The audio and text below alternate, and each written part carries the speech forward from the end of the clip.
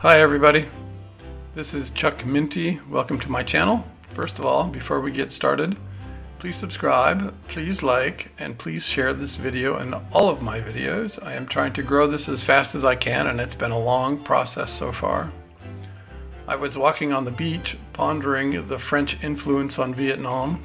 The Catholic Church came to mind. I wandered around Da Nang and shot a ton of video on many of the Catholic churches here, and was just overwhelmed at how many there are. And to keep this video to a reasonable length, I used only a few. Open Google Maps and frame it around Da Nang and search on Catholic Church. There are a whole bunch of them. I'm including a few here in the beginning. This text below was generated by ChatGPT, and some of it is mine. This time I think it did a reasonable job describing the French being here. Keep in mind I am not an academic. First of all, let's ask Chat about the influence the French had on architecture in Vietnam, and here it is. French architecture had a significant influence on the built environment in Vietnam during the French colonial period, which lasted from the mid-19th century until the mid-20th century.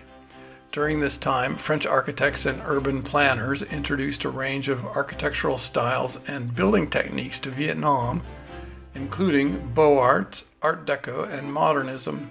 Many public buildings, such as government offices, post offices, and universities, were designed in the French colonial style, which typically featured grand entrances, high ceilings, and ornate decoration.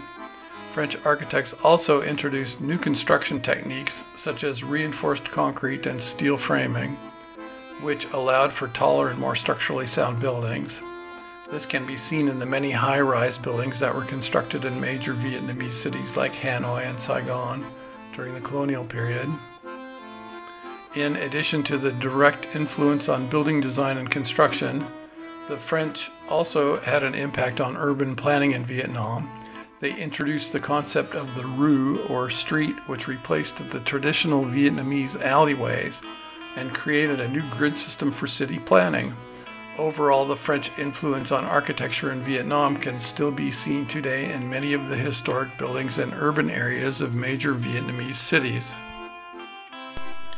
The French influence in Vietnam is a complex and multifaceted topic that spans several centuries. From the arrival of French missionaries in the 17th century to the French colonial period in the 19th and 20th centuries, the French left an indelible mark on Vietnam's history, culture, politics, and economy. The arrival of French missionaries in Vietnam in the 17th century marked the beginning of French involvement in the country. The Jesuits, in particular, established themselves in the country and spread Christianity among the Vietnamese. The Jesuits also played a significant role in introducing Western education and culture to the Vietnamese elite, which would later have an impact on the country's modernization and intellectual development. Perhaps the most influential Christian proselytizer was Alexandre de Rhodes, a Jesuit priest who spent 16 years in Vietnam and in the mid-1600s codified the Vietnamese language into what is used today, words written in the Latin alphabet with diacritical notations. His main dictionary was published in Rome in 1661. There is a good wiki article on him, Alexandre de Rhodes. He rattled around Hanoi and Hue, and both sides accused him of spying for the other. He was condemned to death, but his sentence was lowered to exile. Maybe Jesus saved him, but he died anyway. However, it was not until the 19th century that French influence in Vietnam began to expand significantly. In 1858, France launched a military expedition from their base in China to Vietnam, which quickly led to the establishment of French Indochina. Over the next several decades, France would exert control over Vietnam, Cambodia, and Laos, imposing their language, culture, and institutions on the people of these countries. One of the most significant impacts of French colonialism on Vietnam was the transformation of its economy. The French established a modern infrastructure system, including railways, ports, and roads, which facilitated the movement of goods and people. They also introduced cash crops such as rubber, coffee, and tea, which boosted the country's agricultural output and exports. However, this also led to the displacement of traditional farming practices and the exploitation of Vietnamese labor. The French also had a significant impact on Vietnam's political and social structures. They established a system of indirect rule whereby local elites were co-opted into French administration while the French maintained overall control. As a side note, the French did this in Western Africa too. They gave the good jobs to the elite locals who ran the countries for them. In Vietnam, this led to the emergence of a class of intellectuals and bureaucrats who were exposed to French ideas and values, such as democracy, nationalism, and secularism. However, the French colonial regime was also characterized by authoritarianism, repression, and exploitation. The Vietnamese people were subjected to forced labor, land expropriation, and taxation, leading to widespread poverty and inequality.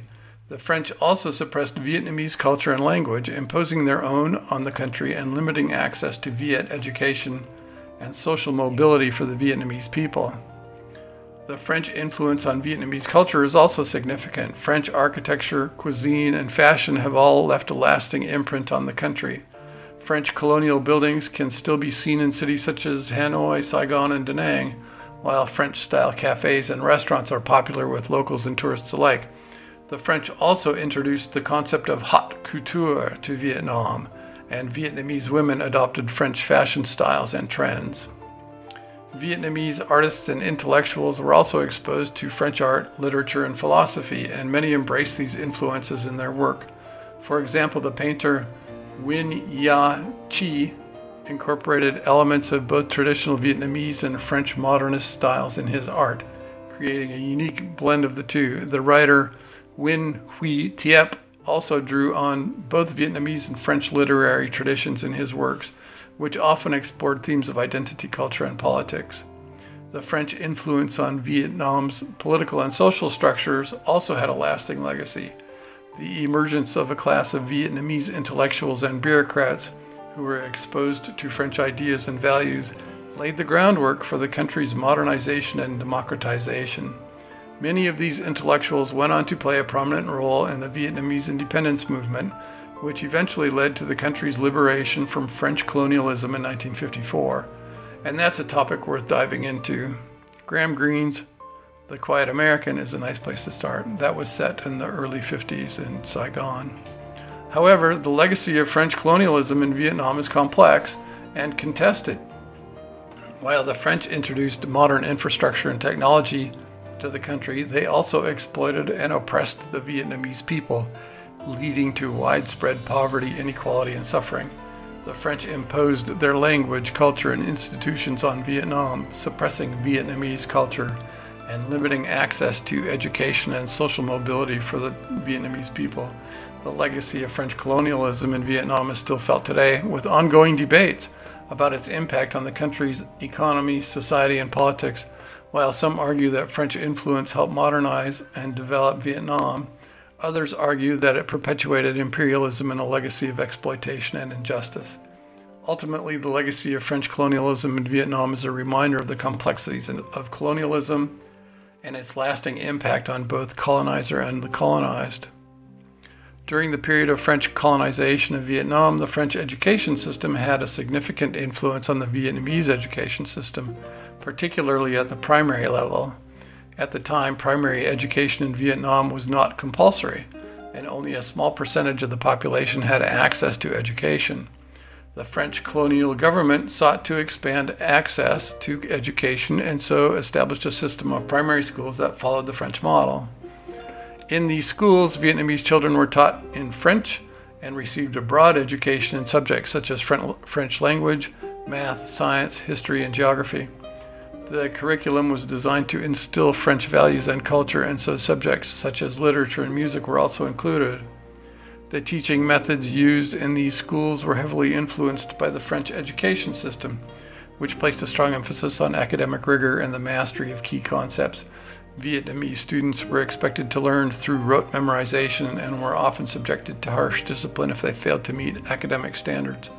While access to education expanded, the system was designed to serve the interests of the French colonial government and to instill French values and culture in Vietnamese students.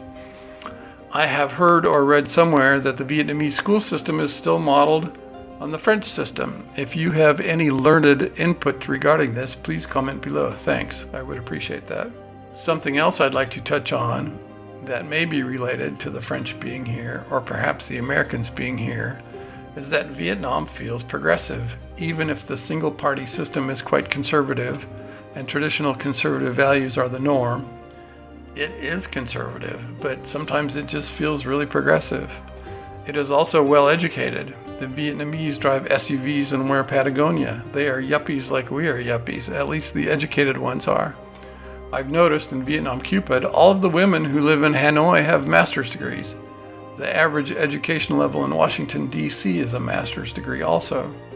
Perhaps that is a function of a nation's capital. The Viets build huge, tall, beautiful hotels and cover them with pixels so they can entertain the onlookers with spectacular whimsy. I love that about Vietnam. I love that about Da Nang. There is gigantic, spectacular whimsy all over the place. They design beautiful and amazing functional bridges and complex intersections that are works of art. Jump on your moto, go explore. You know, Da Nang isn't perfect. It has problems, some of which it can control, and some of which it cannot, such as the current air masses blowing up from the south that are bringing dangerous levels of particulate matter. But I have never felt freer from fear of encroaching monthly bills, free from gas prices, free from GMOs. And I mentioned this in my last video, I just love the motorbike culture. Talking about freedom is having a motorbike to bop around on. When do you arrive? Come on. Okay, everybody. Hugs and kisses from Da Nang. See you in the next one.